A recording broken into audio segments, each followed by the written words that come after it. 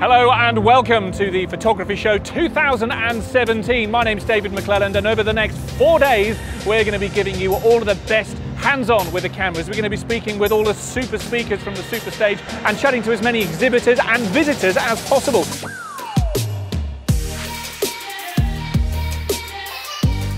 Thousands of kit-hungry camera lovers are flooding the floor here at the NEC. I love it.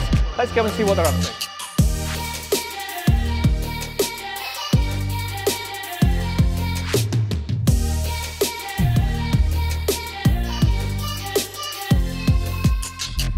When you visit the photography show, you probably all have your favourite brands you're looking to see first of all, but did you know there's a whole load, half a dozen or more, of free stages for you to go and see as well? Things like mobile and social, there's a drone zone here, a video stage, and for the first time, a 360 and VR stage. Lots of ways to make the most of your time here at the photography show.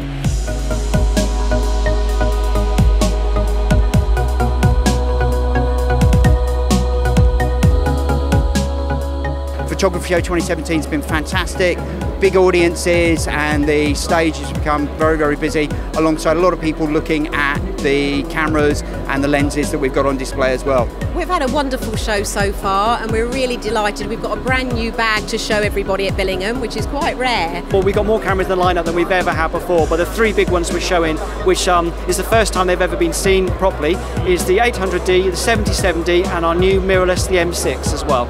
Everyone's come to the stand, we've got it plastered everywhere, and we've got one on every corner. We've got the GH5 and we've got the 1:400 lens. Well, it's really nice here at the show. We got opportunity for some of the photographers to talk about their experience. Very busy, very happy so far. We have about 7 people and I don't think I had 1 minute for myself.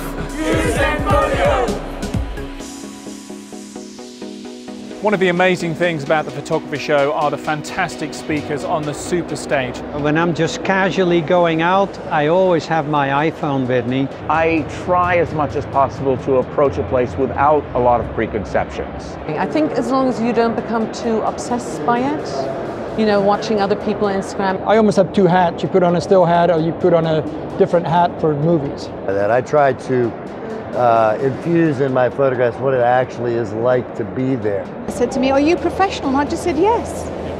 Of course I wasn't. I'd only done a 1-week course, or less than that, 5 days. Because you always want to try and stay one step ahead. Where's this whole industry going? Because it's moving all the time. People see my pictures and they tend to think I'm like sort of Rex Harrison wandering through in a dressing gown saying F8 of the fortnight, 2 stops down, wander on.